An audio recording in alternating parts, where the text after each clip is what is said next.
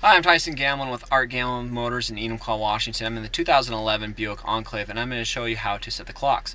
The Enclave, unlike most GM vehicles, is a little different as it has two clocks. So I'm going to show you the first manual clock, which is above the instrument control panel right here, and it currently is 2:30. So you just basically hold the button right here. There's no scrolling needed. You just hold it down right there, and we'll get it to 2:30. Perfect.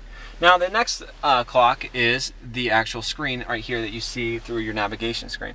So you actually want to push the top right corner right there, which is the time, and we're going to we want to make sure it's 2:30. And it is that simple right there to set your clock. So that is how you change the clock in the 2011 Buick Enclave. So you're probably watching this video right around daylight saving time to figure out how to set your clock. So if you have other questions about your Buick Enclave, please give us a call at 888-895-5648.